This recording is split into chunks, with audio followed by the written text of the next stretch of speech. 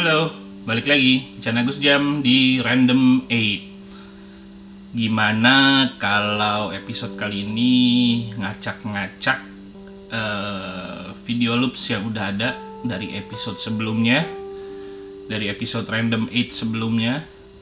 Kita acak-acak aja supaya menjadi beda. Kalau masih inget ini bentuknya yang lama. Oke, ini gua akan pakai efek-efek yang biasa gue pakai. Grid Blur. Oke, kita cemplungin aja di sini. Kita lihat apa efeknya. Nah, dia akan membentuk footage baru lagi. Beda. Mouse gue masih rusak nih kayaknya nih. Oke. Terus tile size-nya juga bisa dirubah. Kalau mau dirubah, tergantung selera kalian. Oke, misalnya segini. Rotation-nya juga bisa dirubah. Oke. Bahkan rotation-nya pun bisa dimainin. Misalnya kita bikinnya 0, terus di titik sini 0 sampai di 8 detik kita rubah jadi sekali putaran, terus hasilnya akan seperti ini, akan membentuk footage baru lagi. Ini tergantung selera kalian sih sebenarnya kalau mau agak beda. Mungkin 200 coba. Wow,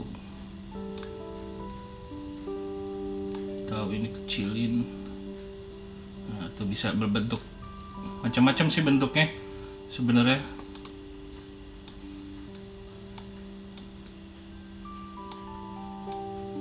Coba bikin.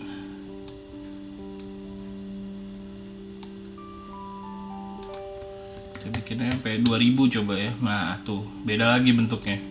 Udah kayak mozaik pixel art gitu.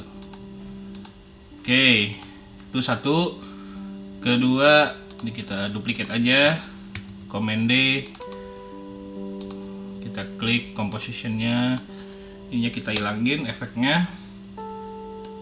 Berikutnya efek turbulent displace. Nah, ini ada pilihannya, mau turbulent, bulge, twist, ya lebih smooth segala macem. Kita coba aja ini. Mount-nya bisa diatur lagi. Jadi kayak turbulent biasa aja kali ya, biar nggak begitu berat. Nah, jadi kayak liquid trippy gitu, psychedelic trippy. Nah, jadi beda lagi. Kalau kalian lihat tuh, makin diberantakin juga bisa jadi bener-bener beda sama bentuk aslinya. Nah tuh, ya semacam itu. Oke. Next, kita duplicate aja lagi, Command D, terus efeknya yang lama kita hilangkan. Sip. What next? Coba wave warp. Oke. Nah, ini juga ada pilihannya, sine, square, triangle, tooth. Kita coba triangle, misalnya kalau kita, nah tuh bentuknya jadi kayak zigzag gitu. Terus rotationnya juga dirubah juga bisa. Oke. Ini kalau mau anti-aliasingnya, best quality-nya low, medium atau high.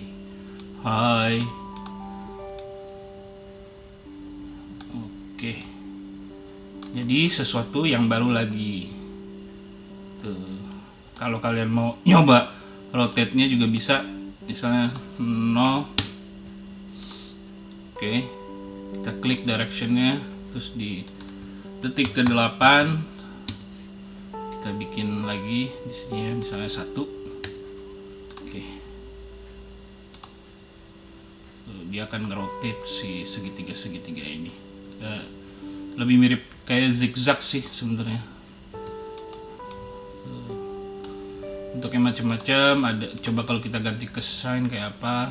Oh, dia lebih smooth square. Nah, square beda lagi tuh. Ini agak jaggis karena berat, agak kayak jaggis tuh kayak grepesan gitu, kayak low res.